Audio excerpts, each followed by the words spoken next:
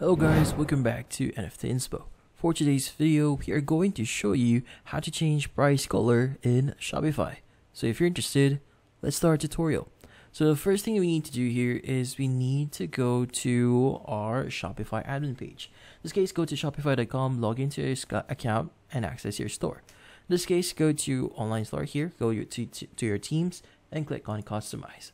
Now, since we want to change the price color on our Shopify page here, we need to go to our product page. Now, typically by default, you'll be led into the home page here. So we want to change this to our product page. Now, in this case, let's just wait for it to load up properly. Now, once it's loaded up, let's go and click on the homepage section. Let's go to products and choose the default product option. Now, in this case, what we need to do is we need to access a specific setting, which is going to be the CSS. Now, instead of going to your settings here and going to the custom CSS here, we need to go to the specific or the targeted section that we want to add our CSS, because going ahead and editing your custom CSS here in your settings or team settings would actually affect the whole site. So we only want to limit a specific section. In this case, go to the product information section, go ahead and click on it. And at the right side, you should be able to see the properties. Now, at the very bottom, you should see the custom CSS. In this case, what we need to do is we need to type in the following, which is going to be a dot. Then just type in the following, which is going to be price. And from here, add a space.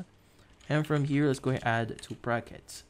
Now, in this case, let's go ahead and just type in here. Now, in this case, let's go ahead and do that. So in here, once you've added price, what we need to do next is you need to actually paste it. Now in this case, I want to add this to Notepad first.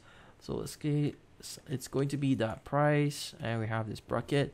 Let's go add a tab space here, and from here just type in color, then a colon, and from here just type in the color that you want to do or want to use. So for example, I want to use red. Let's copy this one, paste it in here.